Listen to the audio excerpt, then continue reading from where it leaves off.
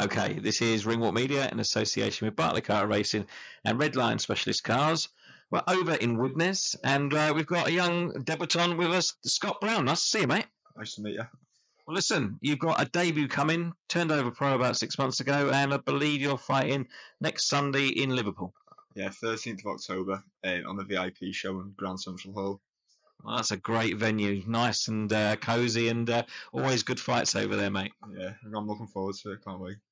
Well, listen, you've had a good amateur career, I believe. I think 30 odd fights, and just a little bit about that. So I started boxing when I was 11 at a gym in Southport, my uncle's gym actually, and then I moved to Rotunda when I was 18. Went to the semis of the NABCs twice, quarters the first time, went in all at open level, and then at the end of last year, I decided to turn pro, 23 now, and I'd like to give that a go. What was the sort of defining moment that made you decide, you know what, I'm going to have a go? I'm a good amateur. I think the pros are for me. I just preferred sparring, longer rounds, preferred the slower pace.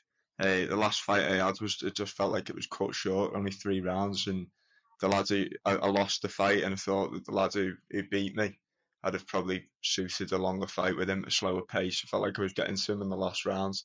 But the amateurs was like very fast paced, flicky shots and a lot of moving. I prefer a nice slower pace. I think that pros can sort of show off the style a little bit better. That makes common sense. And a lot of amateurs find when they're sort of turning over that they almost have to retrain. But how has your style sort of transferred into the program? Has it worked well? I think I'm probably quite well suited to a pro style because it's a slower pace. You can work on a lot more things. The amateurs feels quite rushed. I never liked that about the amateurs, so I was quite happy to settle into that style where I could pick my shots a little bit better, try and sit down on shots a little bit more, whereas you don't really get time to do that in the amateurs. Well, listen, exciting times ahead. You've got on a good show there with VIP. How's the training gone with Terry? Because obviously you've moved over here recently, and he's a good guy. He knows his boxing. What difference has that made to you? Well, I've known Terry for quite a number of years now. I've fought Leon twice in the amateurs. I've kept in contact with Leon since that. Sparred him quite a few times. Sparred Cam Lewis as well from this gym. So I've always known Terry. So then when I decided to turn pro, I thought it was a good place to come. I know Terry's a top trainer. Jamie as well. So I've settled in quite nicely. I'm enjoying training. It's good. I'll take it with the names you've just reeled off. There's a bit of banter going on in the gym. Yeah. Well, I beat Leon twice in the amateurs, so every now and again I'll wind him up about it a little bit. But no, they were 2 good fights. They're 2 close fights as well, and we've had spars where he's quite easily taken the rounds. So definitely respect each other. Well, that's a good grounding to have around you as well. And I bet they've been quite supportive of you during this camp. Yeah. The in-house sparring's been brilliant. We've got Jack Power, who's my weight, Leon, who's the weight above, we've got Matthew, who's a few weights below, but out of campus it's a bit heavier.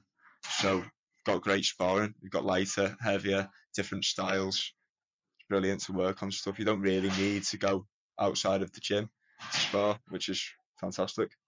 It always makes life a bit easier when it's all in-house. And obviously, you're going to make your pro debut. You're going to get that over and done with. I'm sure there's going to be a packed house. You've sold a lot of tickets, I'm sure. Are you looking forward to it? Yeah, I'm looking forward to it. It's a chance to showcase everything that I've been working on in the gym. Like I said, I've had great sparring with Jack, Matty, Leon. So, I mean, hopefully all goes to plan. I put on a good performance next Sunday.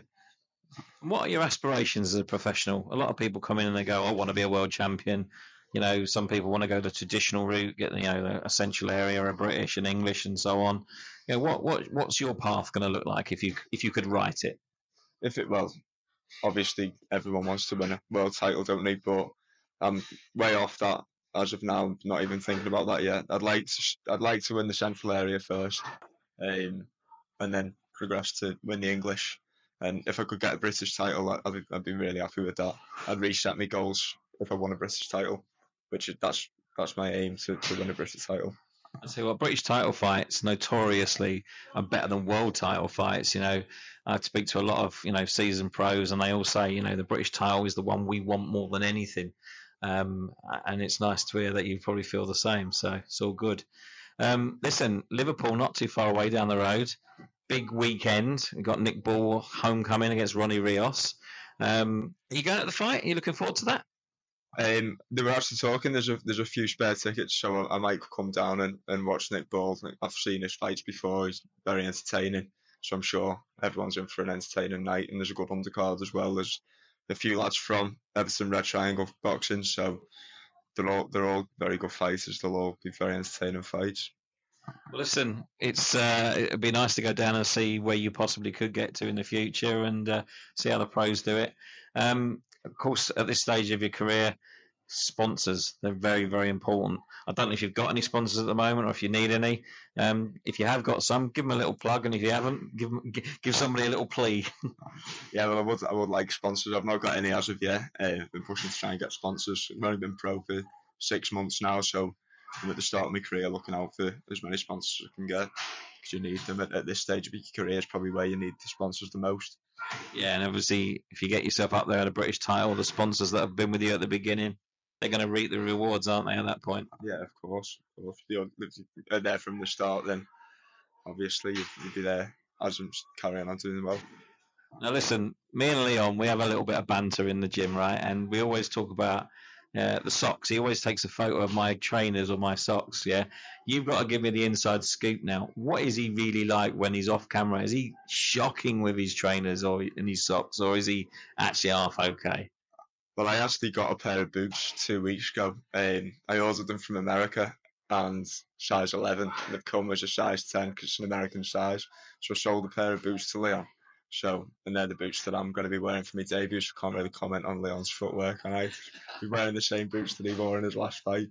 Listen, if they're your boots, then he's probably got a chance of looking all right, mate. I've seen yours; they're pretty decent, to be fair.